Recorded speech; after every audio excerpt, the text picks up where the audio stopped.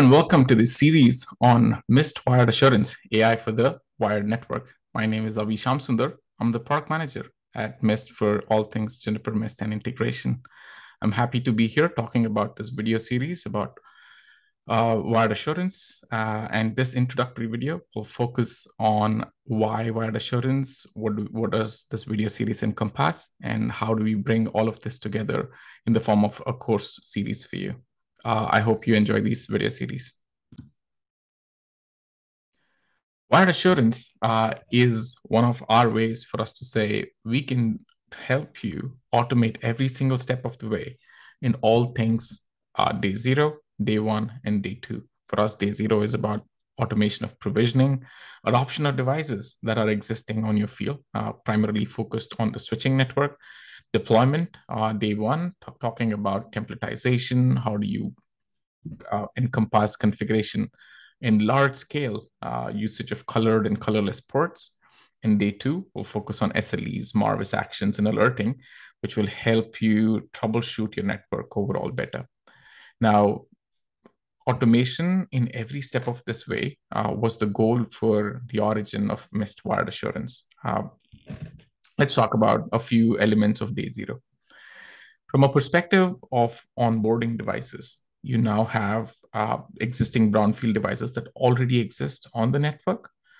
These are existing Junos devices, 2300s, 3400s, 4300s, 4400s, 4100s now recently, as well as the distribution layer devices, 4650, QFX 5120, and also the core devices, which is QFX 10 case, the 9200s, as well as the 51700s and 5130s in the QFX line. All of these devices can all be adopted as a brownfield adoption. But since 2019, we've also been able to actually onboard devices using just a QR code, and that's the greenfield onboarding process. In a world of cloud managed switches, we'd like for our onboarding to be as console free as possible, and that's the idea behind utilizing the same constructs that we used in the AP world to make the switches onboarding extremely easy as well.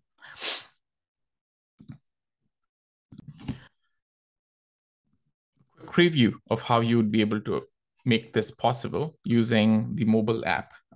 In order for you to bring devices on board, Mist delivers an AI app called as the Mist AI app. And it's available both on Apple as well as Android app stores.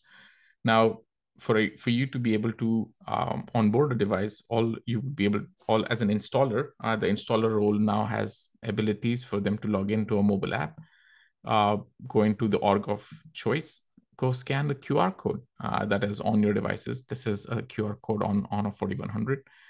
It has been claimed successfully. You can go into the actual switches, take a picture of the switch, attach it to the same device, assign it to a site of choice like we just did, and also provide a name to this particular switch. This is the idea behind making the process of onboarding extremely seamless and simple for especially users who are not very adept with networking technologies.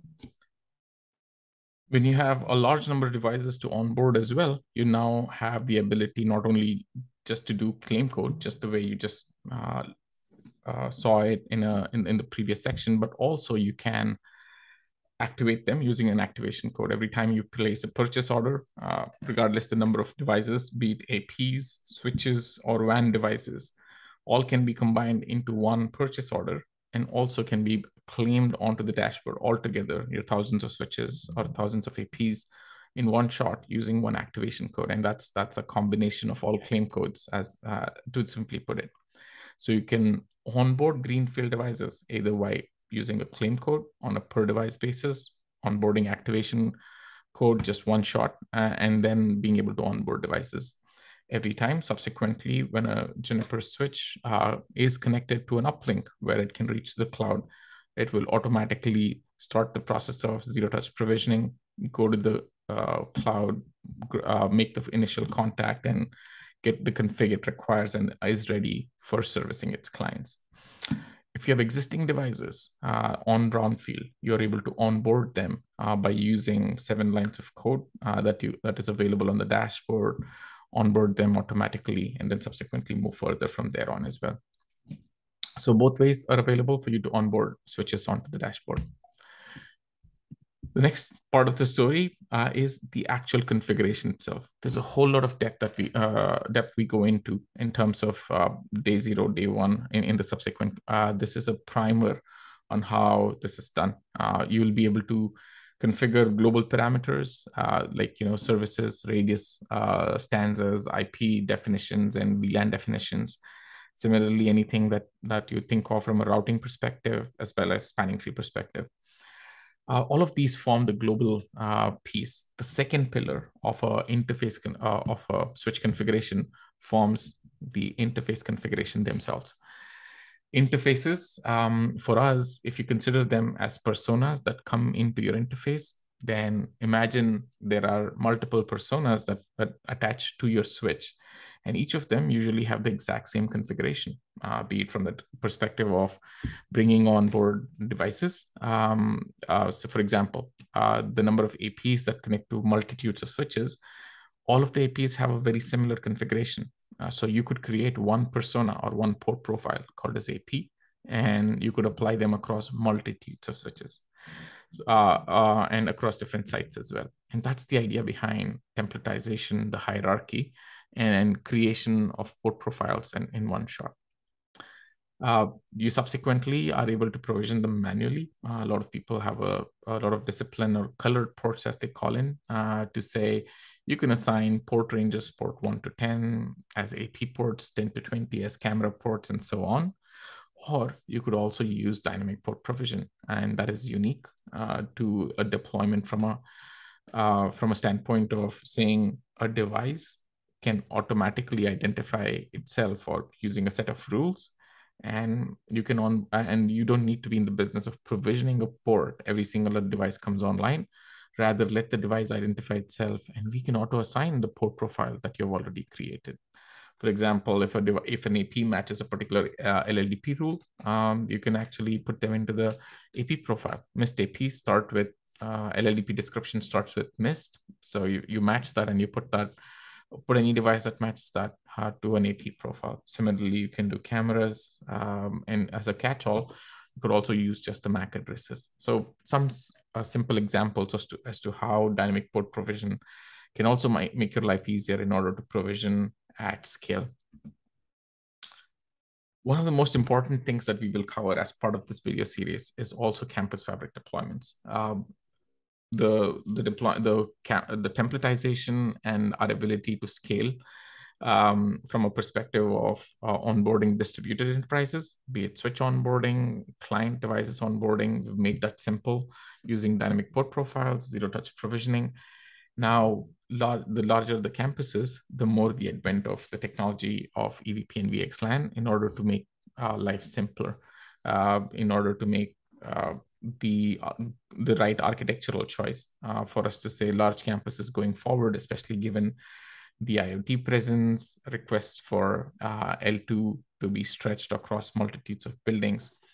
Now there is a need in large campuses for us to use VXLAN, and with a control plane of EVPN, we're able to achieve scaling to the tune of larger and larger campuses. With MIST, although the technology is new for a lot of campus customers, we've made the ability for us to configure these campus architectures simple.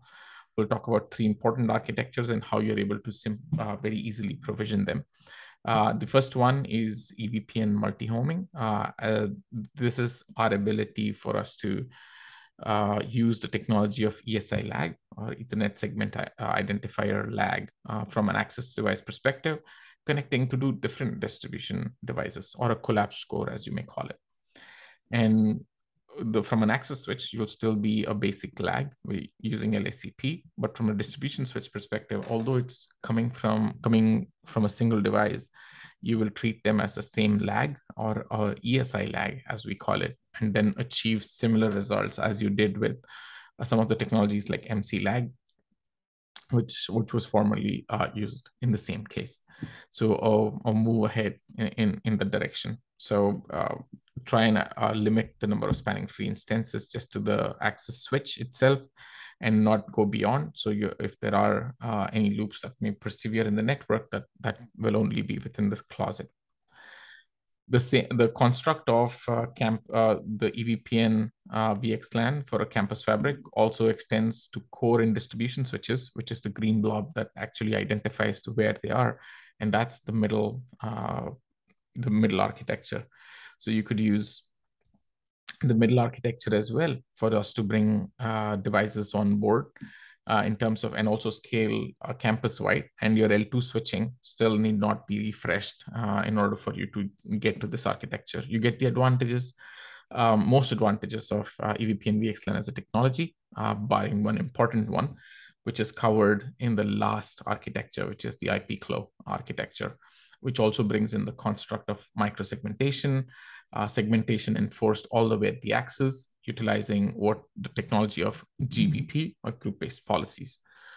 All of these are discussed in great detail, but the idea behind wired assurance, though, is we are able to deploy these aspects as well using campus fabric deployment. So choose your topology, define the physical connections, define the networks of interest. These are all things that you do today. We're not asking you to do anything from a perspective of enabling VNIs, which are a construct of VXLAN, but rather we'll still focus on elements that you care about, and then we apply the intent for you. So in a gist, before we get into day two, we spoke about automation being the heart of all things that we do and how we make your life simple. We spoke about day zero, onboarding, using zero-touch provisioning of devices. We spoke about day one, templatization, as well as the hierarchies, including how you'll be able to onboard devices, the client devices using dynamic port profiles. Day two is the last piece of the puzzle. How are we able to not only address the day zero and day one, and as well as day two is the focus of wired assurance courses as well. There's a lot of ask about, do we need assurance on the wired network? Is there an actual need? There's a host of problems that can persist on the wired network as well. And these are just a subset that you see in the word cloud here. Congested interfaces, speed issues, negotiation mismatches, bad cables, physical layer one issues, CPU spikes, congestion on your network, many multitudes of issues, and these are run across thousands of ports that you run in your networks. How are we able to pinpoint exactly what you care about and bring that about to you is the answer in the form of what we call as the SLE, or the Service Level Experience Framework, subsequently Marvis Actions, as well as the Conversational Interface Framework. So these are the tools that will enable you and make your life easy in terms of troubleshooting, monitoring, and alerting. Identify all such issues, and also ask simple questions to the Marvis Conversational Interface, or Marvis CI as we call it, wherein you can ask questions about, hey, troubleshoot this switch, troubleshoot this particular client, and how are we able to address and gather information for that. And that's all things wired assurance. You'll hear more about, day zero onboarding in detail, day one configuration in detail, campus fabric configurations, as well as why you would move to campus fabric, if at all, if there is a need for you, and justification for so. And ultimately, we'll focus on the day two aspects as well: the service level experiences, Marvis Actions, conversational interface. This entire piece of bringing assurance to the wired side of the house is one piece of the puzzle that Mist addresses. As you know, Mist has Wi-Fi assurance, wired assurance, as well as WAN assurance. Our end goal is to answer that important question: why is my application experience bad? As you see, why is my Zoom call bad or breaking up is a question that we had started on our journey to answer. And wired assurance is a significant piece of it. WAN assurance and Wi-Fi assurance in different courses as part of this also addresses how we collect information on those vectors as well. eventually. Marvis is our AI engine that brings together all pieces of the puzzle together, and that's the journey we are headed. And wire assurance is a critical piece towards this. Hopefully, this was a good introduction as to what you could foresee with what's to come along this course. And I'd like to thank you for starting this course journey with us.